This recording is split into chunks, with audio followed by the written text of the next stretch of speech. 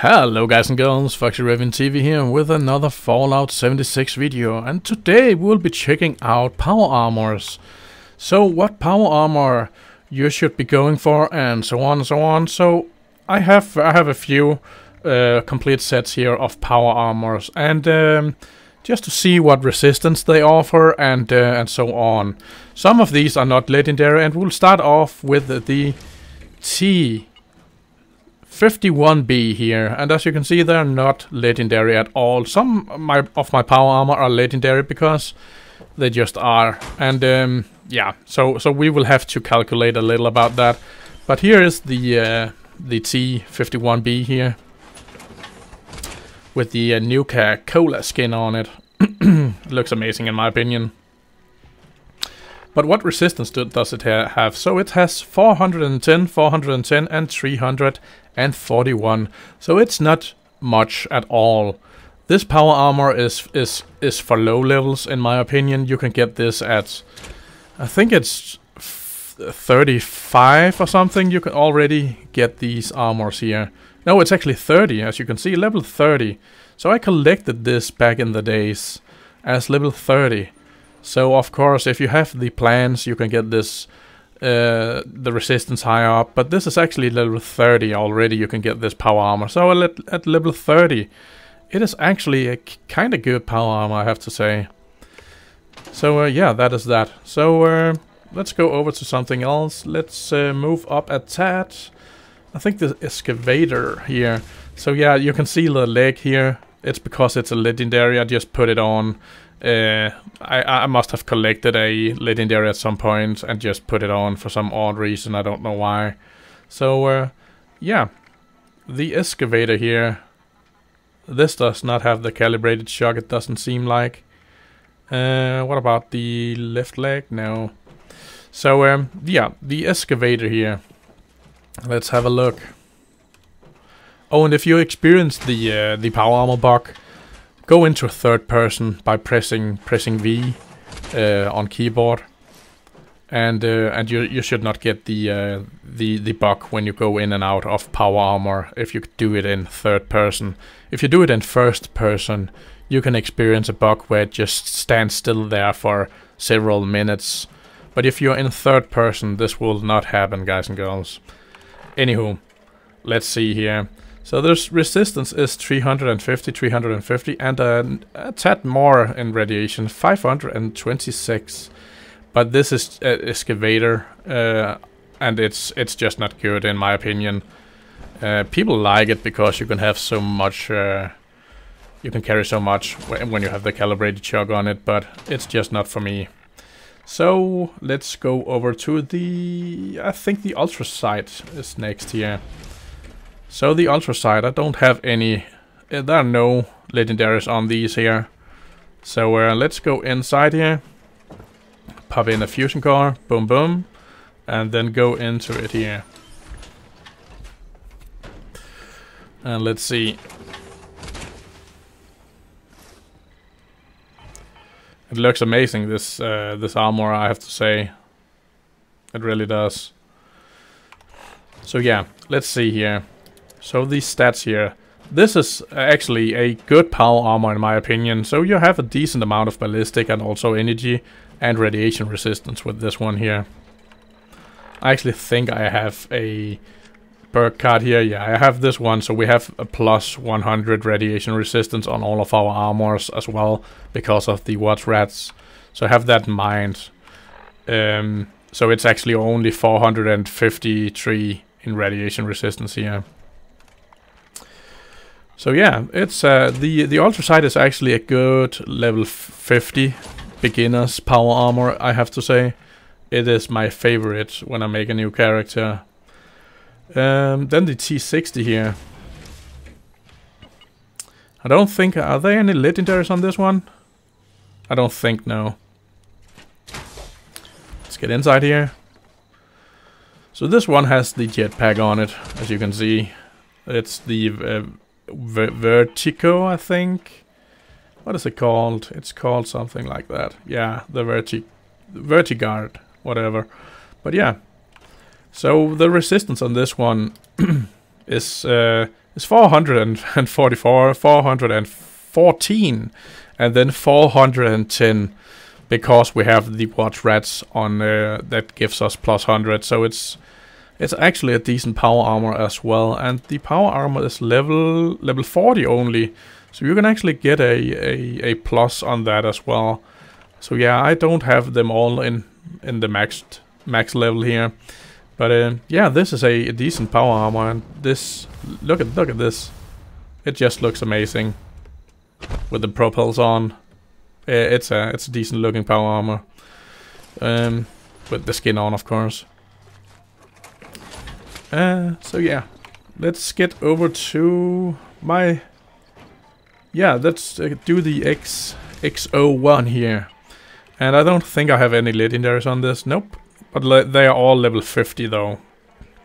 And this is with the Nuka Quantum skin on it as well. Let's see.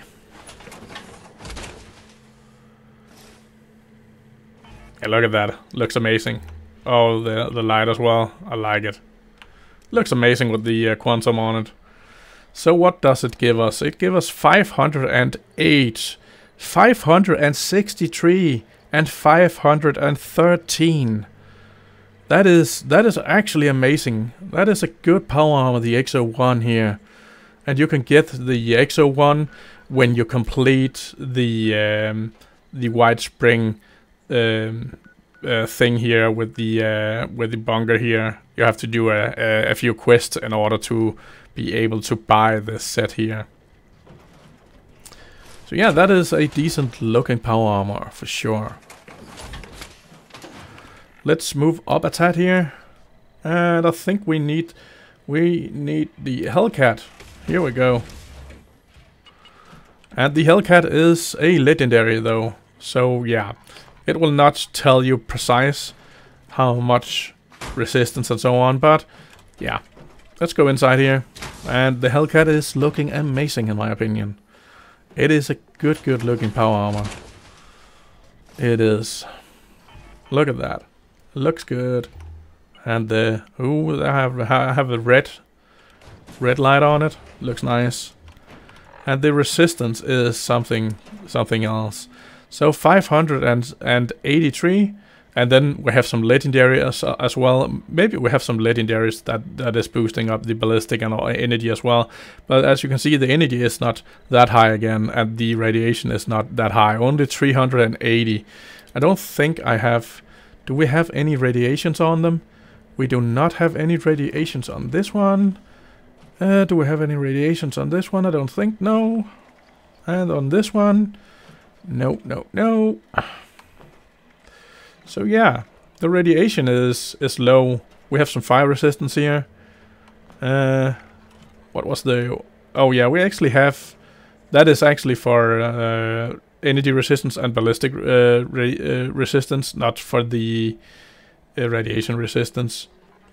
So yeah, the Hellcat has the lowest of the radiation resistance in the whole game here. As you can see, it's only 380. That is low, like insanely low. So that is another reason I do not like the Hellcat, because it just don't have any radiation resistance on it. So let's get over to... What are we missing? We're missing the T65. And this is my favorite of them all, I have to say.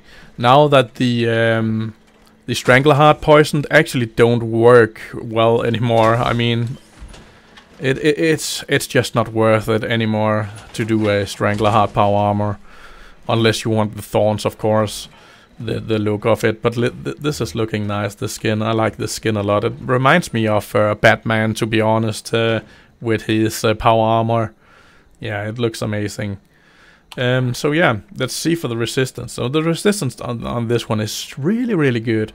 725, 630, and 630. And we have, of course, the watch rats, so it's actually 530. But as you can see, this is actually a decent power armor. We have an assassin here with no resistance on it.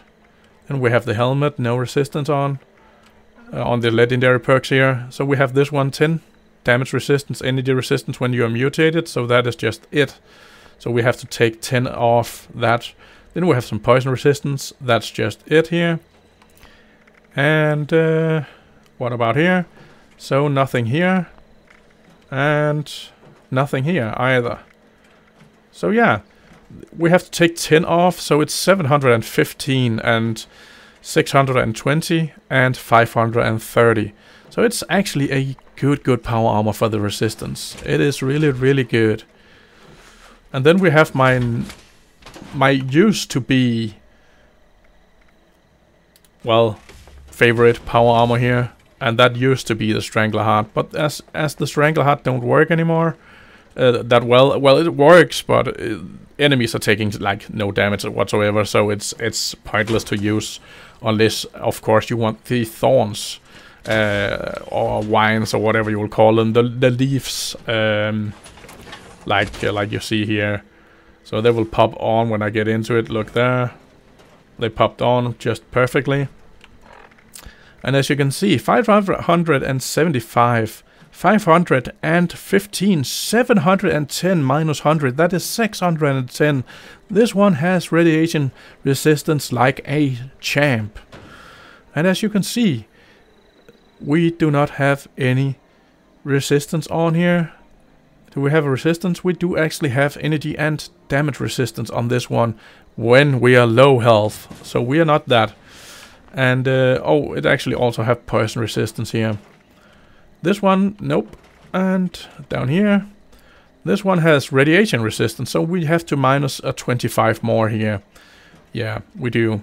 So minus 125 now. Radiation resistance again here.